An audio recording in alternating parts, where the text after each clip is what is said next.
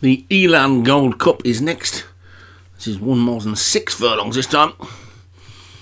It's a Group 1, a massive field for a Group 1. Airborne list is at the top for David Robertson, Al Manzour, Dan Hughes, Lucky Sovereign, Kevin Minahan, Countess of Kaya Banog, Padraig Hogan, Penny Bont, John Morgan, Pick and Mix, Joshua Sutherland, Photographic Eye for Darren Thompson, Bravery, Craig Beckwith, El Paso Morant, Vinnie Gerard, Star of Norway, Paul Rhodes, Kramer Nor, David Robertson, Alarming, John Morgan, Drums in the Deep, Leon Van Rensburg, Poppet's Path, Dan Hughes, and So Alive, Craig Beckwith. Colours all over the place again. And try and keep an idea on what's what and who's who.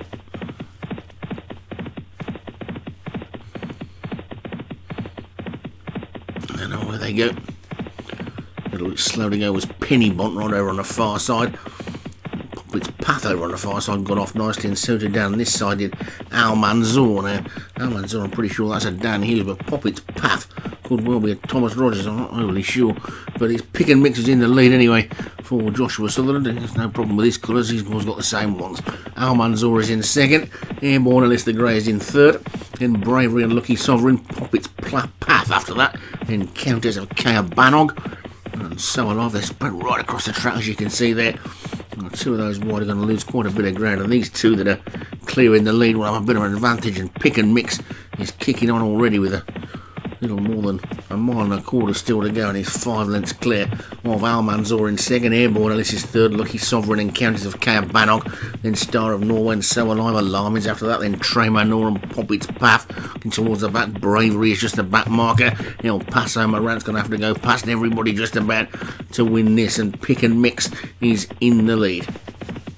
And clear from Al Manzour in second, Star of Norway just third, then Lucky Sovereign and So Alive, Alarming, and Penny Bont is getting closer, so too is El Paso Morant. Now the big guns fire at the top. Vinnie Gerard needs to get a winner back soon. Is Pick and Mix in the lead from Al Manzour in second, Star of Norway, and then Alarming, El Paso Morant on the inside of the two John Morgan horses. Then comes So Alive and Drums in the Deep.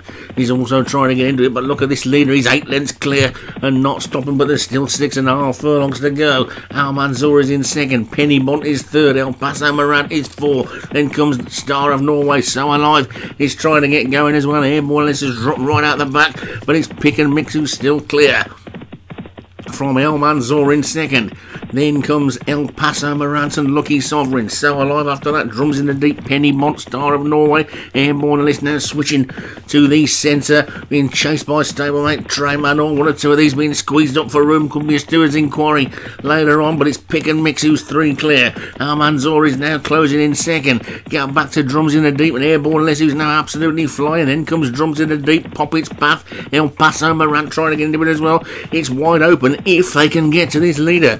Pick and Mix who's still clear by 4 to Al Manzour in second, Alarming and El Paso Morant, then Airborne Ellis and Kramer Nor is now flying as well, but it's still Pick and Mix in the lead, 2 furlongs to go. Pick and Mix is still clear by 4. Here comes Alarming and El Paso Morant. Al Manzour's trying to fight back. Kramer Nor is also there, Poppet's Path and So Alive. Pick and Mix is finally getting collared, and he's being collared by Alarming and El Paso Morant. It's the big 2 flying. It's Alarming and Pick and Mix. It's Alarming who's gone into the lead. El Paso Morant's trying to close. Alarming's got a hold on and taken, I think. El Paso Morant's trying to get there, but Alarming's got on with it, and surely give John Morgan a title. He's 5 clear now, he can't be caught, I don't think. And John Morgan crown him champion now, because I can't see Vinnie Gerard pulling back 5 in the remaining 6 or 7 races. And what a strike rate he's got. If he had a full stable and he ran them every week, he'd have won this title in week 6. Alarming's won it. Oh, John Morgan, El Paso Morant, Vinnie Gerard second, Kramer Nor, David Robertson third, Pick and Mix, Joshua Sutherland fourth, and Poppet's Path for Dan Hughes was 5th.